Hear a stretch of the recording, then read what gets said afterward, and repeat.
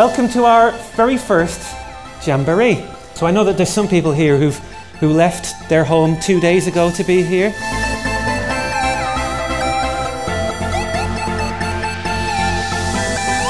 So this event is really useful for the Raspberry Pi community. It brings developers, software developers, programmers together with enthusiasts who do this kind of stuff at home, with teachers and with young people. So it's bringing together a whole community to create something good and to have something good come out of it.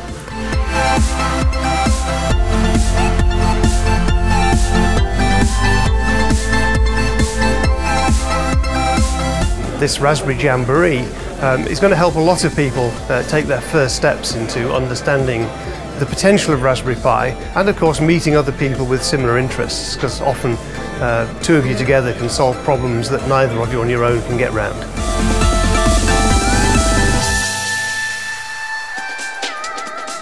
But we think about what will be the industry of the future. It will be, you know, this kind of stuff, but people need to know how to build computers, not just how to use computers. So anything that gets enthusiastic people together, where they, you know, the community comes together, I think has a positive impact. I think for kids, you know, it's great to have a role model, and someone like Amy, you know, to see a kid like that, I think that she will have a big impact. And so any exposure that other kids, like my daughter or anyone else, can have to someone like that who is a role model already at age 13 is extraordinary. The best thing about today was meeting all the people from the Raspberry Pi Foundation and talking to them.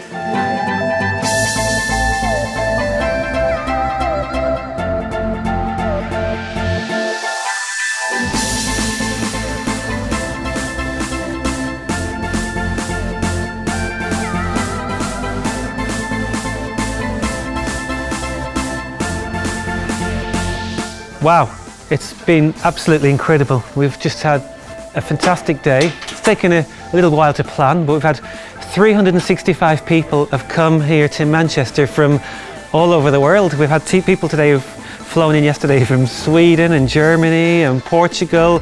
We've had a couple came from Bahrain, and we have people from Manchester, and they've all come here today because they want to discover the educational potential of the Raspberry Pi.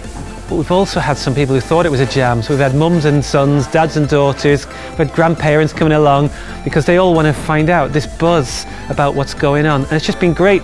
I hope that the ripples, we had a space called Raspberry Ripples. I hope that those ripples just go out and out and out from this event.